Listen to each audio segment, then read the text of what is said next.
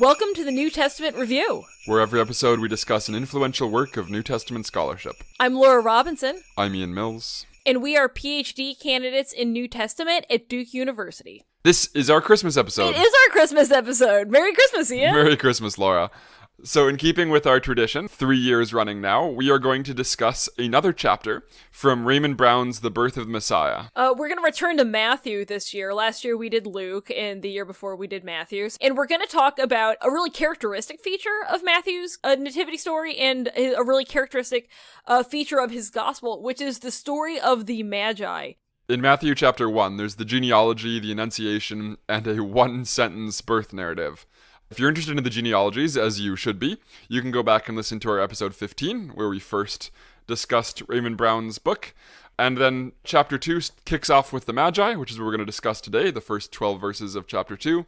And then there's the flight to Egypt, the slaughter of the innocents, and Joseph and Mary's return to Nazareth. So Matthew chapter 2 starts us off by situating the narrative in Bethlehem. It tells us that Jesus has been born in Bethlehem. And it looks like, especially when you get to the end of chapter 2, this is where Mary and Joseph live. Bethlehem is their hometown. Yeah, in verse 22 in Matthew, when Joseph and Mary are trying to come home from Egypt, they want to move back to Bethlehem, but are afraid to because of Herod Archelaus. So they instead move to Nazareth. If you want to know more about Jesus' hometown in the nativity stories, you can listen to last year's episode, number 27, on the census in Luke's gospel. Herodotus, one of our first people in Greek literature to use the word magi or magus, and he describes the Magi as a class of Zoroastrian priests. Zoroastrians, that's a dualistic religion that's still practiced today among Persians from what we now call modern-day Iran. This class of priests, he tells us, began under the Medes, and there's some literary evidence to suggest that this group of priests, the Magi, survived the transition from the Medes to the Persians, which is where we first encounter Magi in the Hebrew Bible. So it's of course possible that Matthew was in fact referring to Zoroastrian priests known from hoary antiquity, but just as possible, we have lots of evidence from Jewish and contemporary Roman sources from the Hellenistic period and for even the 1st century CE that Magi was a term being used to describe all sorts of people who were interested in astrology and magic and even things like science and medicine. The term magus, which is of course related to our word for magic or magician, seems to be someone who knows arts of some kind that they can use to gain knowledge from nature or manipulate nature in some way. So classic examples of this are Daniel. In the Greek version of Daniel, magi show up all over the place. There are all sorts of magi in Babylon. Philo speaks of uses magi to refer to certain kinds of magicians and soothsayers. Josephus does the same and includes astronomers. Tacitus also describes magi as astrologers, and then we also have magi starting to show up in the book of Acts. We have Simon Magus is actually one thing he's called, appears in Acts 8, and Elymas in Acts 13, who is specifically a Jewish magus. So we have a Samaritan magus and a Jewish magus, so this is not exclusively a Gentile phenomenon. So we see magi functioning in a range of roles in ancient literature, that they're dream interpreters, they're magicians, they're astronomers, they're astrologers, they manipulate nature with magical practices. Didache specifically forbids being a magus. And we already see that sort of in Acts, right? Right. The two magi in the book of Acts are both definitely bad guys. Right, absolutely. And they're ambivalent figures in most of these texts. Tacitus tells us about emperors casting the astrologers out of Rome. It seems that they were sometimes seen as troublemakers, particularly if they predicted negative events. So it's a bit of an ambivalent category, I think, in ancient literature. Yep. There's a particularly interesting magus in Second Temple Jewish literature that Brown thinks may be actually informing or lying behind Matthew's depiction of these three magi coming to worship Jesus. And that is Balaam, the prophet from Numbers.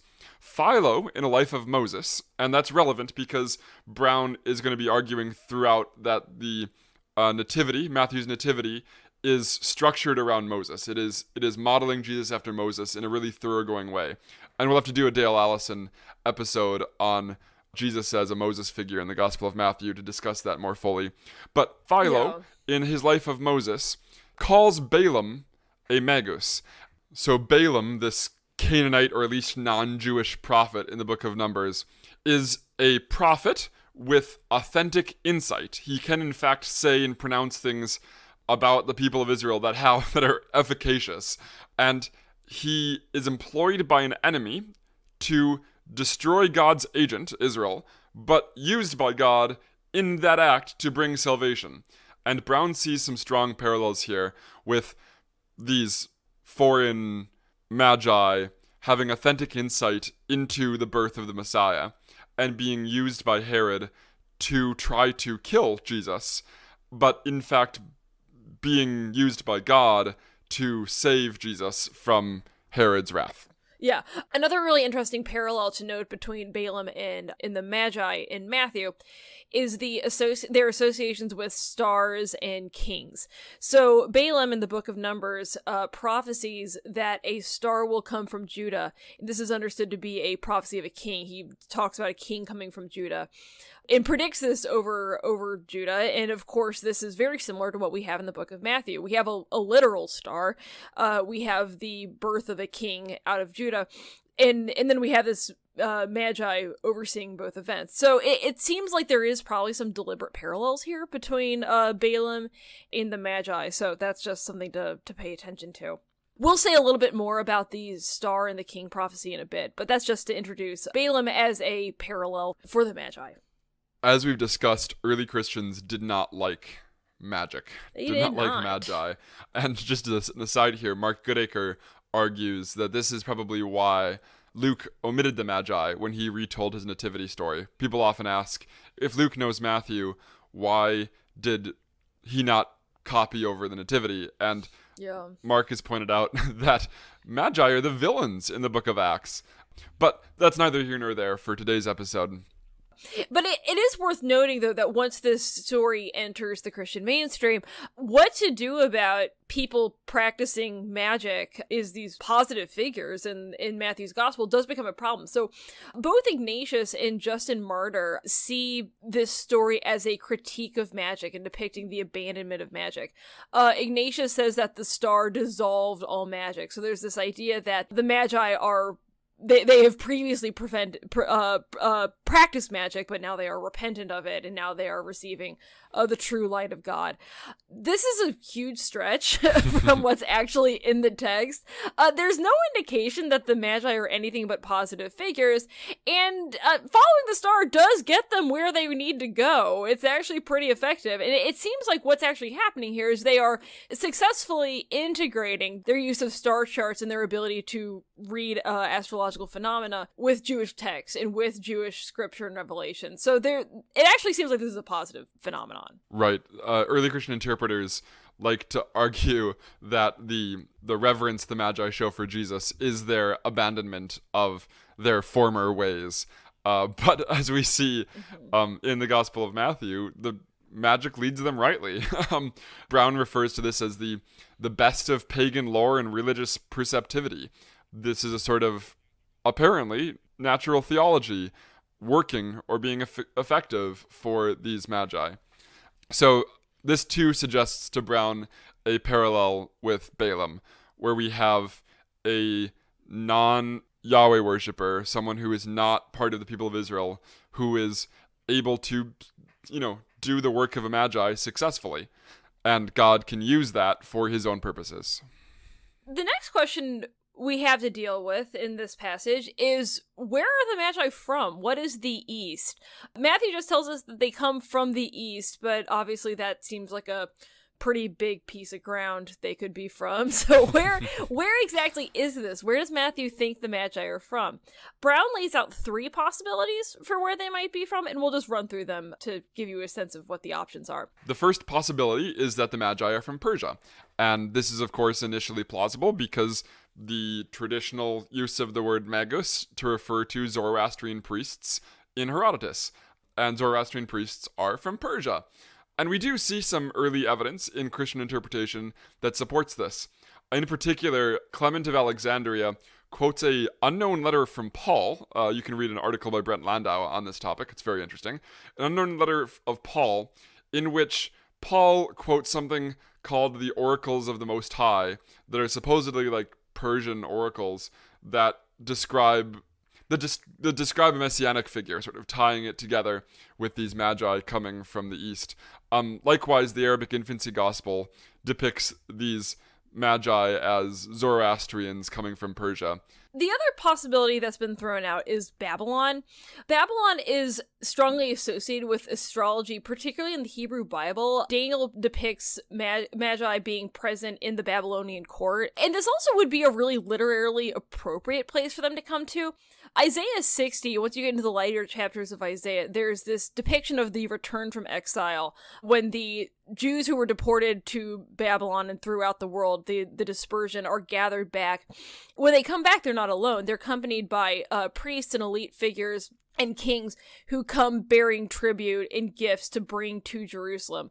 Specifically, the image of the wealthy people of Babylon bringing Babylon's gifts to Jerusalem is a really powerful image that shows up in a lot of Jewish eschatological literature. Matthew would probably see Babylonian leaders bringing gifts to Jerusalem as a confirmation of eschatological prophecies about Israel. And the third option Brown presents us with is Arabia. And if you forced me to give an answer to this unanswerable question, I think Arabia is probably the best bet. And that is just because people from the East, described this way, in the Hebrew Bible, are usually from Arabia. And gold and frankincense, in several passages in the Hebrew Bible, which are, of course, two of the gifts that are brought to Jesus, gold and frankincense are strongly associated in Psalms and Isaiah with Arabia. And last of all, the earliest interpreter we have of the Magi, which is Justin Martyr, says they came from Arabia. So, not that Justin would have had necessarily a particular historical memory, but he may have been able to hear some of these resonances with gold and frankincense and the sort of context of the Hebrew Bible in a way that isn't initially obvious to us. And so put these three things together, and Arabia is a very plausible option of where these magi are supposed to hail from in the Gospel of Matthew. Finally, we have the question of what is the star? The Magi are said to have followed a star from the east to Jerusalem, but what is this? How are we to understand this? It's worth noting that in ancient literature, portentous births and even portentous deaths are often said to be marked by the appearance of astrological phenomena, including new stars. So it seems like this might be a literary trope that Matthew is drawing on, the idea that when a particularly important person is born, a star appears in the sky and indicates this is going to happen. But it's also worth noting, this star is not really acting like a normal star, particularly when we get to the Jerusalem-Bethlehem sequence, when the star can actually lead people to specific houses. So, right. Stars behaving in this way are not without any parallel or precedent. There are guiding stars in both Virgil and Josephus. Aeneas is guided to the site of Rome's founding by a star. Mm-hmm. So it seems to be some sort of combination of these two things. And it's not that Matthew was sitting down and reading, picked up his copy of Virgil and said, oh, we need some of this action. It's more of celestial portents are associated with significant births, and stars can guide people places in the ancient imaginary. So that seems to be sort of the literary or ideological backdrop for what's going on here. Yeah. People in the ancient world often commonly thought of stars as angels. So this, they move in very predictable patterns, but it's worth noting that this can also explain sort of this image of guiding and this imagery of leading people in specific important directions. That the stars are often thought of as being sentient beings who have wills and are able to do things. The idea of a star leading somebody somewhere, this would not be some sort of bizarre coincidence or cosmological accident. This would be a way of the heavenlies communicating with humanity. It would make sense if you were an ancient reader. Dale Allison really draws attention to that in an article published in his Studies in Matthew volume, where he argues that the behavior of this and sort of the expectations for stars in antiquity make interpreting this as a sort of like a comet or something else, kind of unnecessary. This would have been envisioned probably as an angel, and indeed some early Christian interpreters thought of it as such. Right. Brown lists some options that people have thrown out before about what exactly the new star might have been. He suggests a supernova, which is like an exploding new star that creates a suddenly bright star. Another option is a comet. You know, those do tend to appear. And then convergent planets, that's when two planets get very close to each other from our perspective, and they create this particular bright spot. Origin actually calls it a comet. He calls the star a comet. One challenge with this is that comets are almost always associated with catastrophes, so the idea that Matthew is imagining a comet doing this, that seems a little less likely. Just to be clear what Brown's doing here, he doesn't actually think there was a particular comet or a convergent planets. What he's suggesting is, so for instance, we know Halley's Comet showed up in about 12 BCE. Likewise, we know there were convergent planets. We can chart, their course sometime in the decade before Jesus' birth. Jesus' birth, based on the death of Herod in 4 BCE, is usually dated to around 6 BCE. And Brown's suggestion is that an author writing, about 100 years later might have recalled, or might have sources that recall, that there were some sort of celestial phenomena going on around the same time and associated these two things. Brown's suggestion here is that maybe celestial phenomena he had some memory knowledge of and plugged this in to roughly Jesus' birth. The other option for where the star came from is, as we said earlier, in Balaam's prophecy in Numbers 24:17. We have a few different text types here. It's worth noting that Matthew doesn't quote this directly, but it does seem to be an intertext. So here's the Septuagint of Balaam's prophecy. I will point to him, though not now. I bless him, though he has not drawn near. A star will rise from Jacob, and a man will stand forth from Israel. This image of the star from Jacob, the star from Israel, particularly associated with this prophecy over Judah, eventually does come to be seen by many as a messianic prophecy. It becomes particularly important later with Bar Kokhba, which literally means son of the star, a failed Jewish rebellion in CE 130 that basically puts a hard stop to Jews living in Jerusalem. Yeah, so that's another possible source for where this comes from, is the star prophecy in Numbers. Yep. If the identification of Balaam with a magus, who is being used in these particular ways by God and God's enemies, makes sense to you earlier than Balaam's own prophecy about a star and a man from Israel, which was being interpreted messianically, we know, in the time period, sort of makes sense as sort of the thing lying behind, underneath, or running through Matthew's depiction of the Magi. Right. So, Ian, what are we supposed to get out of this? Why does all this matter? Yeah, so Brown argues that the Magi, in contrast to all of Jerusalem responding in fear, and of course Herod and the scribes and the chief priests responding to Jesus with hostility, is Matthew's motif or running pattern of rejection of Jesus by Jewish leaders and acceptance in a few places by Gentiles. So we have Gentiles featured already in the genealogies of Matthew chapter 1. We have parables in Matthew that talk about the kingdom of God being handed over to another nation. And we have Gentiles like the Canaanite woman and the centurion who accept Jesus. And that's, of course, put in stark contrast to Matthew's harangue about the Jewish leaders, in particular the Pharisees, who get the most negative portrayal of anywhere in the New Testament in the Gospel of Matthew. Although we've talked about it elsewhere, how that's ambivalent with, the teaching of the Pharisees seems to be a good thing. It's just the leaders themselves that Matthew has issues with. The argument here is that the story starts out with, quote, all of Jerusalem rejecting Jesus, and 3 possibly Zoroastrians or Arabians or, people who are not part of the people of Israel come in and worship Jesus. Yeah. And this, Brown is proposing, sets a sort of precedent for the pattern of Jesus' rejection by his own people and the gospel going to other peoples.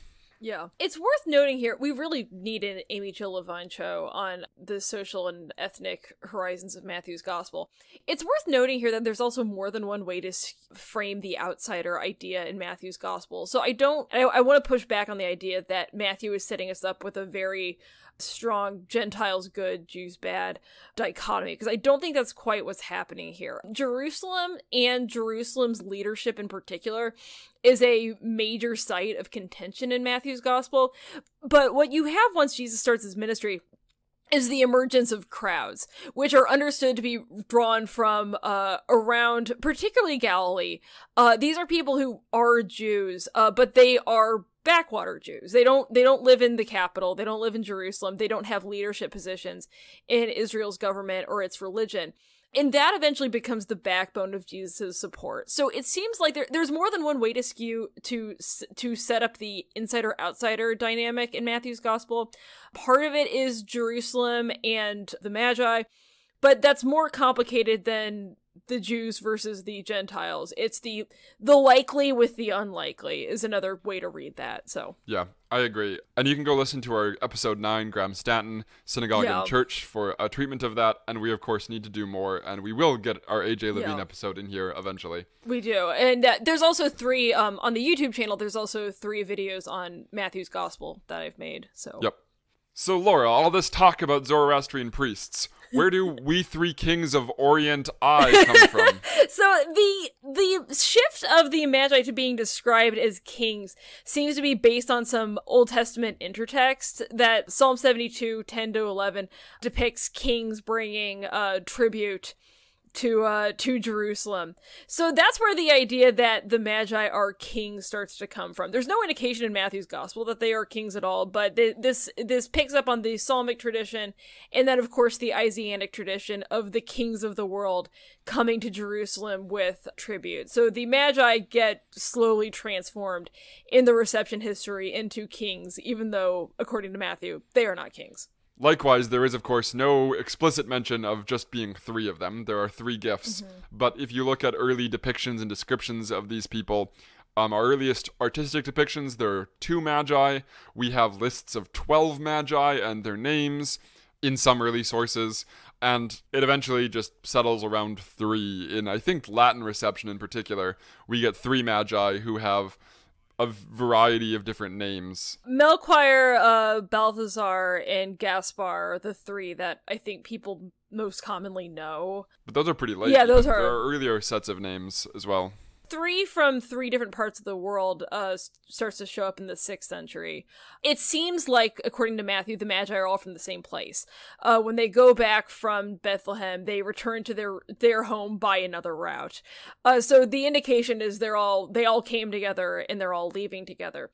But the idea that they came from different places starts to show up fairly early on as a way to communicate the universality of Christianity. So if the Magi represent Gentiles, receptive Gentiles, then it stands to reason they would come from many places to signify that all of these nations have been brought into the kingdom of God. The 3 construction is in the 6th century corresponds to a sort of a 3 continent view of the world, where 1 is from Africa, 1 is from Asia, and 1 is from Europe. Sure, that's fine. So if you've ever seen, sort of a black, a white, and a sort of Middle Eastern looking Magi in a painting, that's where that comes from. You should Google old maps that have Jerusalem in the center with 3 continents circulating out from them, to see what Laura is talking about here. Yeah, that's kind of where that image comes from. This image is also in, I've talked about this book/movie on the show.